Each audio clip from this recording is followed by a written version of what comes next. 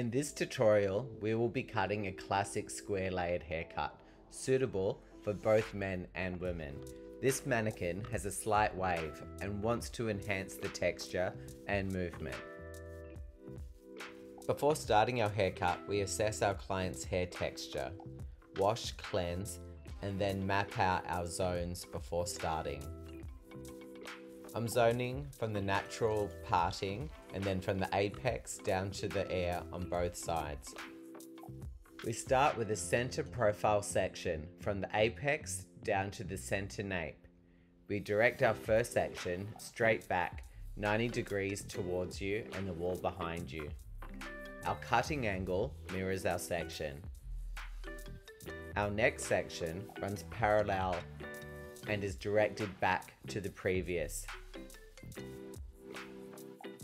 If you find it hard to control all the hair in your sections, use a sectioning clip and clip up each section working down the head shape. This will help you to work cleanly and with precision.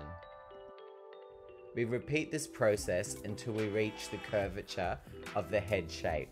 At this point, we over-direct back to this section. This helps to maintain our square corners.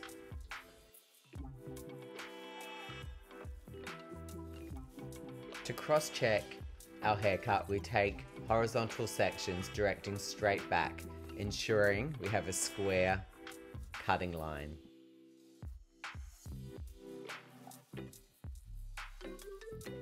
We now repeat the same process on the opposite side.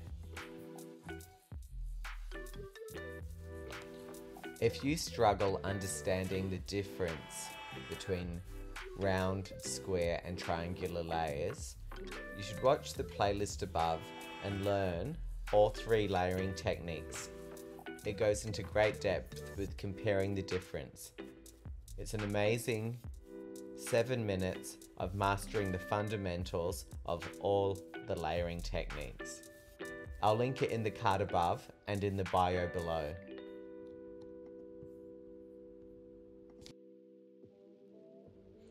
We now complete the back zone with over-directing our last section back to the curvature of the head, maintaining our square corners in the shape. It's important to maintain your body position whilst cutting a square layer, standing square behind each section. It's important to continue to cross-check your work, working through the haircut to maintain even balance and precision. Take a moment to step back and assess your shape before moving on to the side and top zones. We now take our guide from the back zone and cut a square layer through to the front hairline. This will become our guide for the front side zones. If you would like to see a square layer cut on women's hair, check the card above or in the bio below. And if you have learned something new, please support the channel by liking and subscribing. This is my classic square layered haircut. I now comb the guide into the side zone, directing my section 90 degrees straight out towards the wall. I use this direction with all medium to shorter length square layers. You'll find in my other square layer tutorials, I direct the hair straight up to the ceiling. This is to maintain maximum length in the sides for long square layers. This process will take out maximum weight in the interior whilst keeping the corners at the hairline and at the top perimeter of the haircut. If you have learned something new or if you value my work, do me a favor and support the channel by liking and subscribing. We continue to cross-check, taking horizontal sections, directing our sections straight out 90 degrees towards you, standing back and assessing our work before moving to the opposite side. We continue the same process on the opposite side.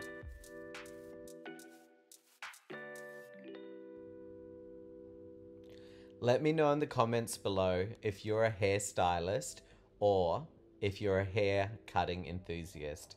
I'd love to know Also, let me know where in the world are you watching from. I love cutting square layers because I find they create a more modern shape whilst maintaining length in the perimeter and maximizing volume in the center of the head shape. Just a reminder, it's important to maintain even tension, hydration, body position, elevation, and hair distribution to create a balanced haircut shape. We now move to the top zone using the corner from the side zones as our guides. We complete the top zone cutting a square layer.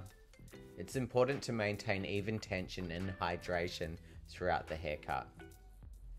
Once we reach the fringe zone, I'll be slightly over directing each section back. This will increase the length in the front, allowing the shape to be worn back off the face shape. This technique helps to add volume and texture to the hair while maintaining a square shape at the ends. It's commonly used to create classic structured hairstyles, an amazing tool to reduce weight whilst keeping the length in the corners in the front and back. I now simply point cut a square soft line in the back zone to complete the haircut. So this was the before and this is the after. This haircut's a classic wash and wear. This is it without product, enhancing natural texture. I'm using a little bit of sea salt spray and a small amount of styling cream. Emulsifying the product and working it through the head shape. I then use my diffuser and diffuse down on a 45-degree angle, allowing the haircut to dry in its natural fall to create this easy to style, effortless shape. When brushed out, this shape can look more conservative and corporate for a lot of guys that I guess wear suits or like to have that kind of longer crop haircut.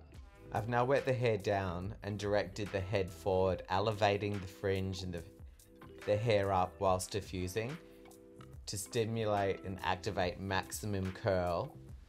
So I can show you that this shape can also look like a short men's or women's shag haircut.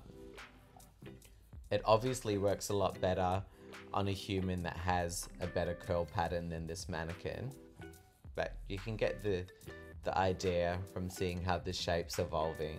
The hair over to wear as a side fringe for maximum height, and here it is, a classic square layered haircut enhancing natural movement and texture that can be worn as a shag or a corporate style medium length haircut. If you liked this tutorial, be sure to watch this one next.